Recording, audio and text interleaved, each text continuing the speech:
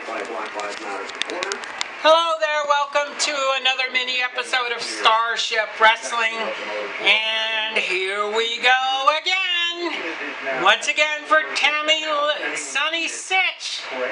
That's right, bad news for her again. This is according to Mark Middleton, just put up on the WrestlingInc.com website that WWE Hall of Famer Tammy Sunny Sitch has been arrested once again.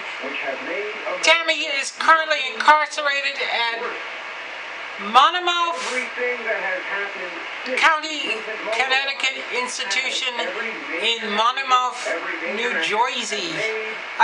Correctional. According to PW Insider, she is reportedly arrested early this morning. Jail records show that Sitch currently has no bond following the charges that are listed: eluding police officer, contempt, violate domestic violence restraining order, operating a motor vehicle during a second license suspension, contempt to violate domestic violence restraining order. Records indicate that Sitch is due to face a judge for these charges in Middleton Township in Pennsylvania.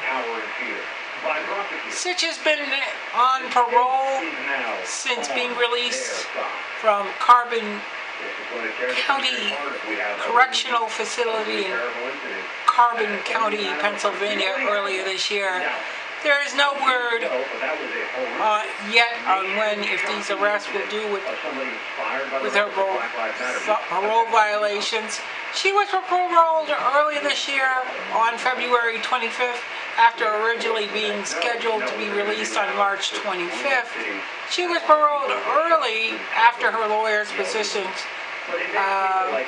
for her release at a hearing the week before. She had been in jail since February 23rd, 2019, after being arrested in Seaside Heights, New Jersey for DWI, which was her sixth charge for driving under the influence since 2015. Pro wrestling veteran has battled a number of legal and personal issues in multiple states, including arrests and probation violations since 2012.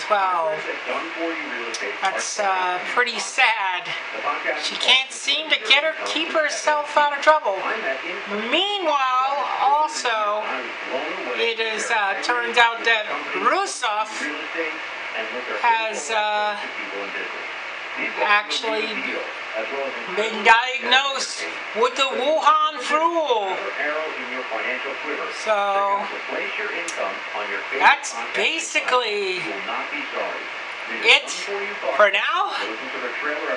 Until next time, peace out, brothers and sisters, and thank you very much.